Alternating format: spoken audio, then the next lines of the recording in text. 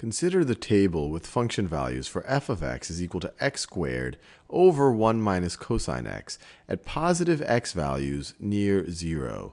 Notice that there is one missing value in the table. This is the missing one right here.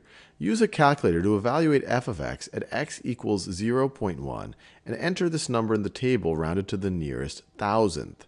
From the table, what does the one-sided limit the limit as x approaches 0 from the positive direction as x squared over 1 minus cosine of x appear to be? So let's see what they did. They evaluated when x equals 1, f of x is 2.175. When x gets even a little bit closer to 0, and once again, we're approaching 0 from values larger than 0. That's what this little superscript positive tells us. We're at 0.5, and we're at 2.042.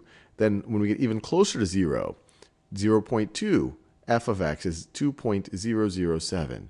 And so I'm guessing when I'm getting even closer, it's going to be even closer to 2 right over here. But let's verify that. Get my calculator out.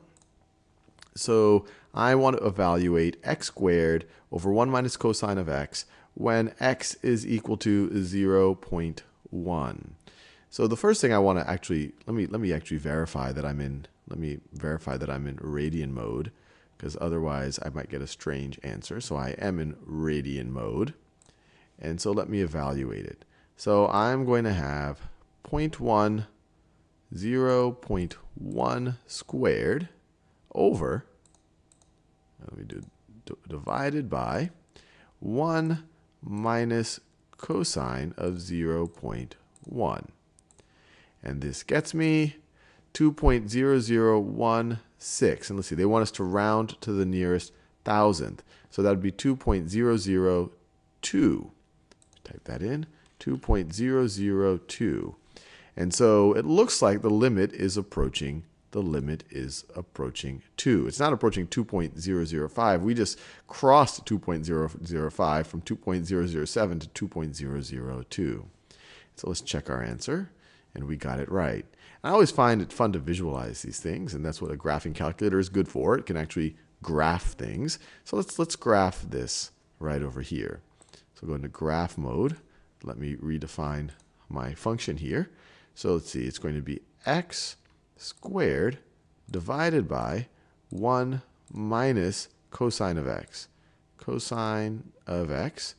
And then let me make sure that the range of my graph is right. So I'm zoomed in at the right part that I care about. So let me go to the range.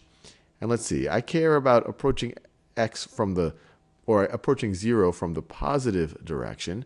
But as long as I see values around 0, I should be fine. But I could actually zoom in a little bit more. So I could make my minimum x value, I don't know, let me make it -1. -1. Let me make my maximum x value. The maximum x value here is 1, but just to get some space here, I'll make this 1.5. So the x scale is 1. Y minimum, it seems like we're approaching 2. So the y max can be much smaller. Let's see. Let me make y max 3. And now let's graph this thing. So let's see what it's doing.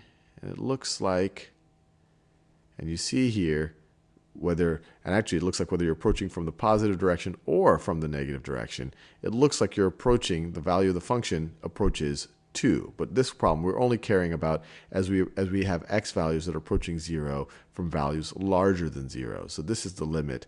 This is the one-sided limit that we care about. But the 2 shows up right over here as well.